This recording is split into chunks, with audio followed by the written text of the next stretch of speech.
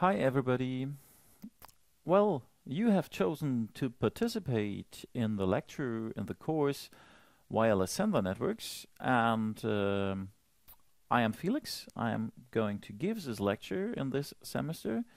And well, I'm doing research in the area of computer networks, wireless networks, and such things. And I do this at Technische Universität Braunschweig in Braunschweig, Germany.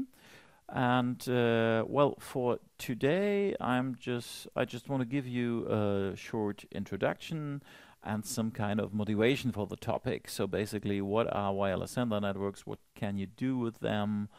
And well, during the lecture, we will have a deeper look at questions like what is so special about wireless sensor networks? What is different from other networks? What are challenges? What are opportunities? And we will have a deeper insight in all of the topics I present to you on this slide. But let's start with a short overview and a little motivation, and then we're going to all of these topics very shortly. And to motivate, let's start by applications. And there I just have one example. We will have a few more examples during the lecture. But for now, think about wildlife monitoring. Think about maybe these zebras you want to learn stuff about. Maybe how are they moving? When are they moving? Do they rest? Do they move in groups? Where are they resting? What paths do they take? Questions like this. And well, you could answer these questions or try to answer these questions if you take a bunch of scientists, place them in trees, and let them observe the animals with their own eyes. But well, this is a huge waste of time, a waste of money, or even life, because sometimes animals are not so kind and maybe won't try to harm you.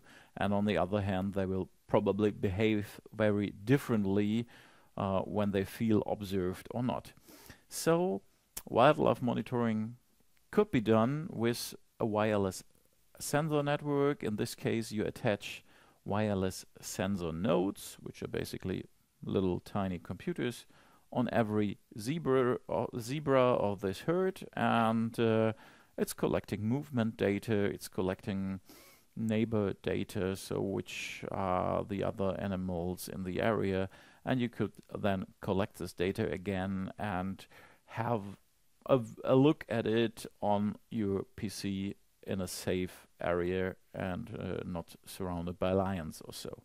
So wildlife monitoring may be one example of an application you can use a wireless sensor network for, but there are many others. But let's stick to this application for this small lecture. And well, if you want to monitor these zebras, or if you want to know where they are and where they move and how they move, you need first of all a sensor. So in this case, probably a GPS sensor or other satellite-based location sensors. But thinking of other use cases, it may be also of interest if there's any, well, gas around, or what is the exact distance to some other objects with probably ultrasonic sensors, or even camera sensors, or just simple temperature sensors, just to give you a small number of different sensors we can think about.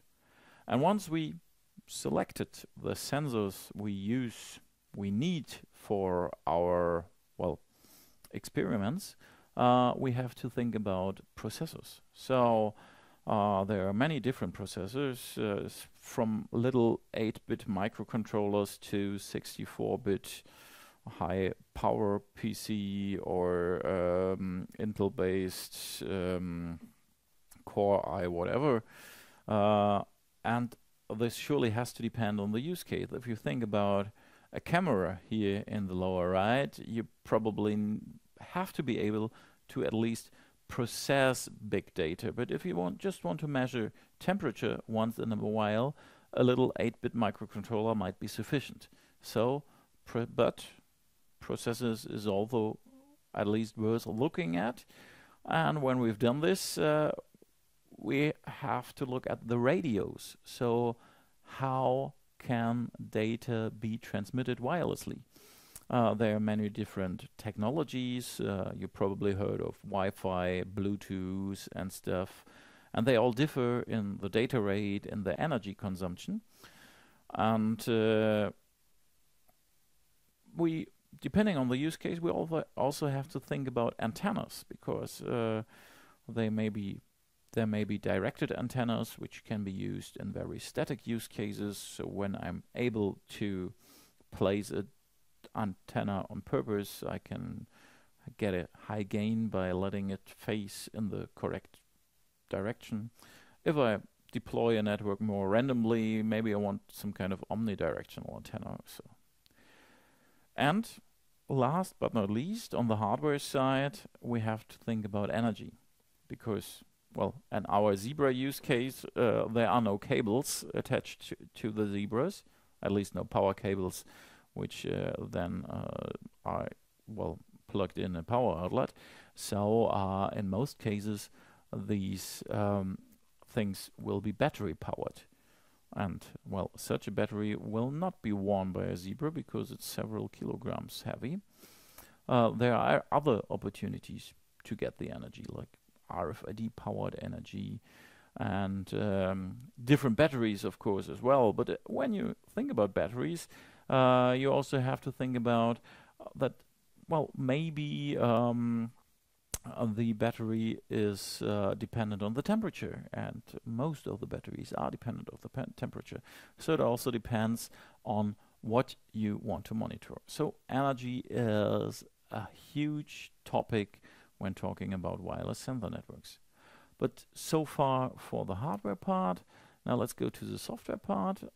Medium access control. So when your radio is sending data, you have to think about when is the perfect time to send data.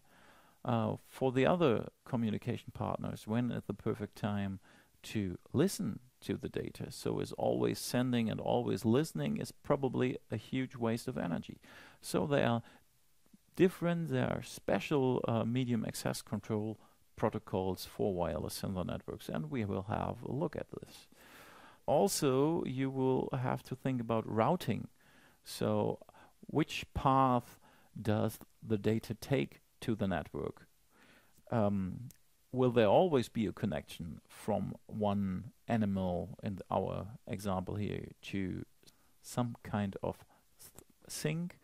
Or maybe do we expect connection losses? Is there a better path the data can take?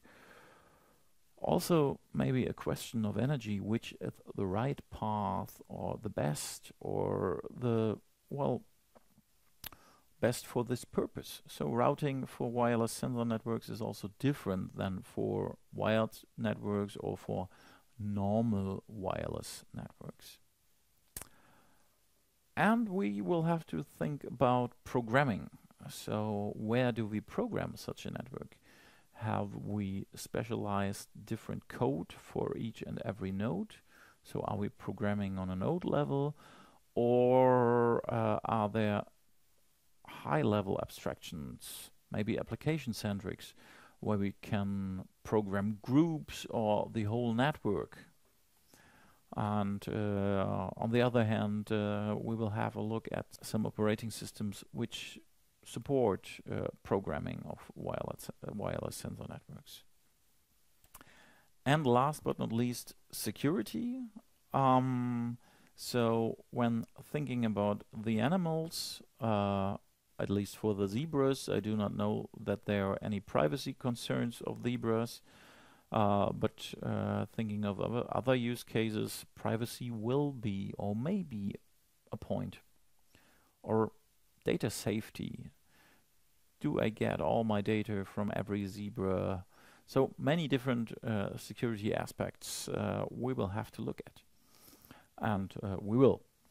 So, and altogether with this whole round, we probably will be able to support any, or at least many, wireless sensor networks applications by looking first at the hardware part on the left, and then on the software part on the right. The software part will be a little bigger, and all is somewhere under these orange highlighted energy, because as I told you before, energy is always crucial in such networks. Well, in most networks. So that's all for today. I hope to see you soon. Bye bye.